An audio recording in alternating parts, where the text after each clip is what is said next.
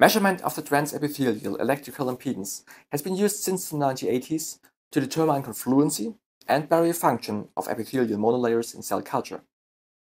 The underlying technique is a 4-terminal sensing, which uses different pairs of current-carrying and voltage-sensing electrodes to make more accurate measurements. There are several commercially available devices to measure transepithelial impedance, but despite their ease of use and the high reliability, there are also some disadvantages as the non-adjustable output frequency and their expensiveness. Thus, we here present how to build a cost-effective and programmable Volt-Amperemeter. At first, we want to show how TEER measurement with commercially available devices works.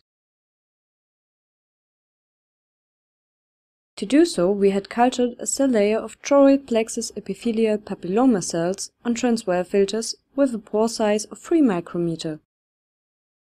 This setting has been described by Schwerk et al. As an in vitro model of the blood-cerebrospinal fluid barrier. Now, a chopstick electrode is connected to an epithelial voltometer. The device is switched on and set to measure resistance.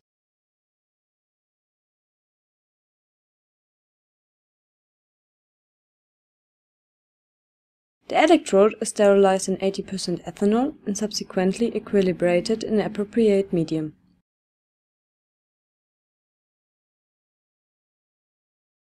The impedance to be measured will serve as reference value in order to evaluate the reliability of the voltmeter that will be assembled afterwards. In this example, we record an impedance of 680 ohms.